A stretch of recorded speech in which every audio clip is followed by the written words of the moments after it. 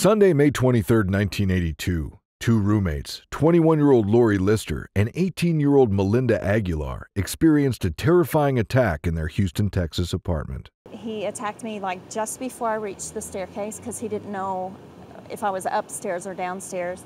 And he came behind me, but then he pulled me underneath into this patio area here where we were kind of hidden behind the fence there. A man seemed to target them with the clear intention of killing them. He tied them up and tried to drown Lori in their apartment bathtub. He went outside and I heard him dragging her up the stairs, and I could hear her body hitting the steps. However, Melinda successfully escaped by pretending to faint and then jumping headfirst off her balcony. She sought help, and with the assistance of a neighbor, both herself and her roommate were saved. The culprit, 28-year-old Coral Watts, was arrested as he attempted to escape. What no one could have expected was that he was not only involved in just these two attempted murders, but was also suspected to have killed close to 100 other women. I said to him, "Coral, I haven't got enough fingers and toes to count the amount of people you have killed." And he looked around and said, "There are not enough fingers and toes in this room." And there were 4 of us in the room. He confessed to killing 13 women and received a 60-year sentence in 1982. Then, in a shocking twist, in the early 2000s, this man who had committed numerous murders was on the verge of being set free from jail. This was because of a controversial legal ruling that changed his classification to a non-violent felon. Surprisingly, under Texas law, well-behaved non-violent felons could deduct 3 days from their sentence for every 1 day served. Watts, a model prisoner, had enough time deducted to potentially be released as early as May 9, 2006. Mentally, you're thinking, Texas isn't going to let a serial killer out of prison. That's not going to happen. Somebody's going to do something. But nobody did. The police, victims' families, and the public were left in utter shock and fear. The lingering questions haunted everyone. Why, against all reason, how could the killer be released? Can there be any conceivable justification for setting free a serial killer responsible for a multitude of deaths? Carl Eugene Watts, known by his nickname Coral, was born on November 7, 1953 in Killeen, Texas, to Richard Eugene Watts and Dorothy Mae Young. His father served as a private first class in the Army, while his mother worked as a kindergarten art teacher. Before Watts turned 2, his parents separated, and after this, he was raised by his mother. They relocated to Inkster, Michigan, and in 1962, Dorothy Mae married a mechanic named Norman Caesar, with whom she had 2 daughters. When he was 8 years old, Watts and his sister battled meningitis. The illness nearly claimed his life, leading him to be held back in school an extra year and causing him to miss the 3rd grade. Herman Kiefer Hospital became Watts' temporary home, where he underwent spinal taps and had to be isolated from other patients. Reports from journalists suggested that Watts' body temperature reached alarming levels, raising concerns about potential brain damage. Following his illness, his family noticed a transformation in his personality. He became bashful, quiet, and introverted, with a compromised attention span and a deteriorating memory. Struggling to keep up academically due to being held back a grade and suffering from chronic sleeplessness, Watts began having violent dreams about combating and killing malevolent spirits of women, and these disrupted his sleep cycle. When later questioned about his crimes and why he killed his victims, he explained that he wanted to free their spirits because they possessed evil eyes. At the age of 12, Watts began to relish his sleep-induced fantasies of torturing and killing girls and young women. This was when Watts, who was a teenager, started stalking girls, and it's thought he might have killed his first victim before the age of 15. When he was very young, he told a psychiatrist that he just did it because it made him feel good. As a 15-year-old, he realized that people could identify his face. He evolved and he started attacking women from behind. At 15, Watts was identified by the police as the assailant in the attack on 26-year-old Joan Gave that occurred on July 29, 1969. During his newspaper delivery route, Watts knocked on Joan's apartment door and violently assaulted her when she opened it. Without showing any remorse, he continued with his delivery route as if nothing had transpired. Joan contacted the authorities and promptly reported the incident, leading to Coral's arrest at his home. Subsequently, he was mandated to undergo psychiatric treatment at the Lafayette Clinic in Detroit, a mental hospital. A psychiatric evaluation revealed mild intellectual disability with a full-scale IQ of 75 and a delusional thought process. Despite his poor academic performance, a police officer later described him as very, very intelligent with an excellent memory. Watts was released from the Lafayette Clinic on November 7, 1969. Despite academic struggles, Watts graduated from high school in 1973 and earned a football scholarship to Lane College in Jackson, Tennessee. However, he was expelled after 3 months due to allegations of stalking and assaulting women. Additionally, suspicion surrounded Watts in the cruel murder of a female student, contributing to his expulsion, although insufficient evidence prevented a conviction. Following his expulsion, he relocated to Houston, Texas. In 1979, Coral and Dolores Howard, his girlfriend, welcomed their daughter, Nakisha Watts. However, shortly after her birth, Coral and Dolores ended their relationship and went their separate ways. Coral then entered into a marriage with Valeria Goodwill. Shortly after their union, Valeria noticed Coral exhibiting peculiar behavior. He constantly rearranged the furniture, used knives to chop up houseplants, broke candles, melted them onto a table, and scattered trash around the floors without bothering to clean it up. Additionally, after moments of intimacy, he would abruptly leave, disappearing for several hours. Unfortunately, their marriage only lasted 6 months. Watts' murders officially began when he was 20 years old in 1974, though there are suspicions he may have had more victims prior to this as well. He kidnapped his victims from their homes, subjected them to torture, and ultimately took their lives.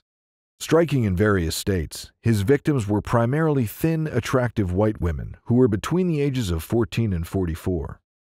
Watts used different methods to murder his victims, including strangulation, stabbing, bludgeoning, and drowning. At 10:45 a.m. on October 25, 1974, Coral knocked on 23-year-old Lenore Nizaki's apartment door. Claiming to be looking for Charles, the name of one of his siblings, he engaged Lenore in conversation. When she opened the door with the chain still secured, Coral asked if he could leave a note. As she went to fetch paper, he suddenly attacked Nizaki and choked her into unconsciousness. Although Lenore later alerted police, they were unable to locate her assailant. 5 days later, on October 30, 1974, Watts tortured and ruthlessly killed 20-year-old Gloria Steele, believed to be his second victim. A student at Western Michigan University, Gloria was also a mother. I was reading the Detroit News. They had a story in there that stated that the victims were stabbed with a screwdriver. I immediately knew that it wasn't a screwdriver, that it was a wood carving tool. She was found with a crushed windpipe and 33 stab wounds to her chest, inflicted by a wooden carving instrument. He didn't face a direct murder charge due to a lack of solid evidence. The only witness, Diane K. Williams, an apartment resident manager, observed a black man searching for Charles around the apartment complex. Upon seeing Williams, Coral seized her, forced her door open, and dragged her inside. During their struggle, Williams' phone rang, prompting her to knock it off the hook and scream for help. As her attacker fled, Williams saw him getting into a tan Pontiac Grand Prix. In a police lineup, both Williams and Nizaki identified Coral, who had been apprehended for stealing plywood from the Western Michigan University campus. For the Nizaki and Williams cases, he was taken into custody and charged with assault and battery on November 16, 1974. After being diagnosed with antisocial personality disorder and attempting to take his own life with a length of cord at the Kalamazoo Mental Hospital, Watts was relocated to the Center for Forensic Psychiatry in Michigan. When questioned about the death of Gloria Steele in 1975, He admitted being nearby the day before Gloria died. However, he denied being responsible for her death, despite confessing to attacking approximately 15 other young women. A search at Watts' residence by Detroit police, conducted under a search warrant, revealed a wooden carving tool, but no evidence linking him to Gloria's death. During his trial for the assault and battery of Nizaki and Williams, Watts entered a no-contest plea and was subsequently sentenced to a year in the county jail. Psychologists evaluating him characterized Watts as extremely hazardous, lacking remorse for his crimes, reckless, careless, and emotionally distant, with a high likelihood of relapsing. After that, a series of attacks occurred in the Detroit region over the span of a year, where he claimed the lives of 5 women. One peculiar discovery was that the majority of his crimes happened on Sunday mornings. This odd pattern earned the perpetrator the ominous nickname Sunday Morning Slasher from Ann Arbor newspapers, heightening the mystery surrounding the timing of these horrifying attacks, all occurring at around 4 a.m. In 1980, Shirley Small, a 17-year-old from Ann Arbor, Michigan, was fatally stabbed twice outside her home on April 20th. A similar attack targeted Glenda Richmond, 26, on July 13, 1980. Both cases lacked sufficient evidence for conviction, but exhibited Watts' characteristics. The first homicide directly attributed to Coral occurred on September 14, 1980, when 20-year-old graduate student Rebecca Huff was found dead, having endured around 50 stab wounds. A 20-year-old named Dalpy survived an attack on October 6, 1980, but suffered severe consequences, including partial paralysis and muscle weakness. On November 1, 1980, a 30-year-old woman, Agnes, narrowly escaped an attack by a hooded man resembling Watts after raising the alarm while returning from a Halloween party. Although she identified Watts from photos, the dimly lit surroundings left some uncertainty. In July 1980, local homicide investigators turned their attention to Watts, prompting the formation of a task force to delve into the Sunday slashings. Watts came under sporadic surveillance, and in November, a court order allowed officers to install a tracking device on his car. On November 15, 1980, around 5 in the morning, 2 patrol officers near Main Street in Ann Arbor observed a suspicious man in a car following a woman walking home. Realizing she was being tailed, the woman sought refuge in a doorway in an attempt to elude her pursuer. Coral, frustrated by losing track of the woman, was apprehended by the police when they pulled over his car for outdated license plates and driving with a suspended license. During the inspection of his vehicle, authorities found a package containing wood-filling equipment and a few screwdrivers. Their most significant discovery was a dictionary belonging to Rebecca Huff, bearing the carved phrase, "Rebecca is a lover." However, it proved insufficient evidence to link him directly to her murder. In the spring of 1981, Coral relocated to Columbus, Texas, and secured employment with an oil firm. During the weekends, he would travel over 70 miles to his next hunting ground in the Houston region. Between 1974 and 1982, Watts committed murders of numerous women, totaling dozens. Despite the extensive list of victims, Watts managed to evade detection as a serial killer for nearly 8 years. Several factors contributed to this elusiveness. Watts operated across various jurisdictions and even different states, complicating the task of connecting the crimes. Additionally, his modus operandi diverged from typical patterns as he never engaged in physical intimacy with his victims, unlike many other serial killers targeting women and girls. Consequently, even with the emergence of DNA testing, linking the crimes proved challenging. Furthermore, Watts was not considered a suspect by those who knew him, and law enforcement did not identify him as a potential perpetrator until his arrest in 1982. On May 23, 1982, Melinda Aguilar, 18, and Lori Lister, 21, experienced a break-in at their Houston apartment by Watts. When Lori came back from work, Watts choked her down the steps outside the apartment. Subsequently, he entered the apartment and began strangling Melinda. Pretending to be unconscious, Melinda managed to escape being strangled completely. Watts wire-tied her hands behind her back with the intent to drown Lori. He carried Lori's body upstairs to the bathroom, filling the bathtub with water. However, Melinda seized the opportunity and leapt out of the window to seek help. What I did is I jumped as high as I could and did a somersault, and I Actually hit my head on top, and then when I came down, I landed on my knees. There was a lady sitting out, you know, out in her little porch area drinking coffee, and that's, you know, I told her I needed help. Someone was trying to kill my roommate. Lori was saved, and Watts was apprehended after he initially tried evading capture. While he was in custody, investigators started linking him to recent killings of women. Despite the connections, Texas prosecutors believed there was insufficient evidence to secure a murder conviction against Watts. In May 1982, following the attacks on Melinda Aguilar and Lori Lister, Harris County Assistant District Attorney Ira Jones negotiated a plea bargain. Watts would admit fully to his crimes, receiving immunity from murder prosecution in exchange for a charge of burglary with intent to murder. He agreed to a 60-year sentence for this offense. Watts accepted the deal, leading detectives to the graves of 3 victims. Finally, Watts confessed to attacking 19 women, resulting in the murder of 13. It was amazing how he never got the details of one case mixed up with the other. All right, what time of the day or the night did this one occur when you placed the female in the dumpster? He said, I killed a girl and left her beside a dumpster over, you know, on such and such a street. And of course, as soon as we heard dumpster girl in the street, you know, we knew what case he was talking about. He admitted to killing some victims, but also refrained from confessing to the deaths for a few. However, Michigan authorities declined to participate in the deal, leaving his cases in that state open. However, the hope for justice took a devastating turn when, shortly into his prison term, the Texas Court of Appeals ruled that Watts had not been informed that the bathtub and water he used in the attempt to drown Lori Lister were considered deadly weapons. This decision reclassified him as a nonviolent felon and eventually opened the door to early release. This was because Texas law at the time granted nonviolent felons 3 days deducted from their sentences for every 1 day served with good behavior.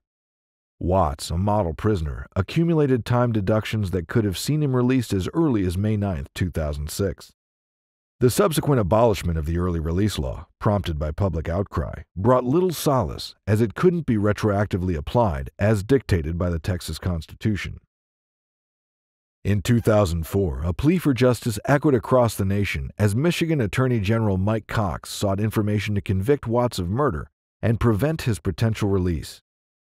Joseph Foy from Westland, Michigan, bravely stepped forward, recounting the chilling sight of a man resembling Watts murdering 36-year-old Helen Dutcher on December 1, 1979. I had the volume down and the stereo on, and I was just watching the picture, and I seen a black man being led into a courtroom, and as soon as they walked him through the door, I just, oh my God, that's the man that killed that woman in Ferndale. Helen had succumbed to 12 stab wounds. Foy identified Watts by his eyes, hauntingly describing them as evil and devoid of emotion. Despite Watts' immunity from prosecution for the 13 confessed killings in Texas, Michigan held no such agreement. As the 2004 trial approached, law enforcement officials implored the trial judge to allow the Texas confessions into evidence, a plea he accepted.